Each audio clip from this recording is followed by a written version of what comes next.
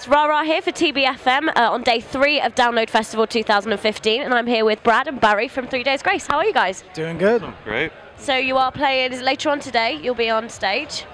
Yeah. You looking forward to it? Yeah, this is our first download, so we're really excited. You know, it's been a long time since we've been to the UK, so pretty stoked. So you've obviously played UK dates before. Yeah, the last time we were here was. Yeah, it's been a bit. We played in Camden not too long ago. Yeah, early last year, I believe, or so. But we haven't been over here enough. You know, we toured. You know, we've done really well in North America. Yeah. We kind of neglected a bit some of the other places in the world. So this time around on this record for us is that's our goal. You know, hit all these places and build more bigger fan base for us. So we were just in Russia, South America, and I was going to say over in you're Europe sort of halfway through a tour, aren't you? So yeah. And obviously Humans came out April this year. How's that been going for you guys so far? It's been going really good. We're really proud of this record, and you know, it's a bit of a different process for us. We took a little longer recording and did a lot of it on the road actually. So good. Yeah, it's really exciting to have this one out. This is a big one for us. So yeah.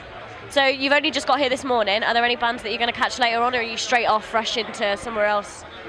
Well, I think we leave about 10ish, so we got time to catch, almost everything. To be honest with you, I was really hoping to see Billy Idol, but he's on at the same time as us. Oh yeah, so, the clashes. Yeah, to be honest. I want to see Motley Crue, definitely. I haven't seen Motley Crue before, so. Well, I think they're saying it's their last UK date. That's right, yeah. It's quite nice for us over here. Yeah. So obviously you're off on a Canadian leg of the tour that's just been announced, huge section of the tour.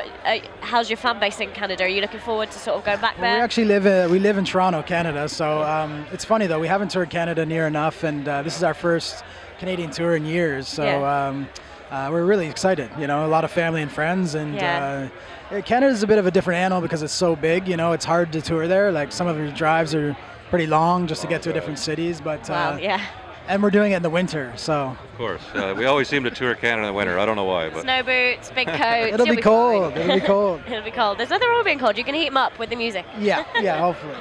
Well, thank you very much for chatting with us today. Cheers. Thank you so much. Really nice to see you. Enjoy your set later on. Will do. And enjoy the rest of your year. Thank you. All right. Thank you. Very much. Thank you.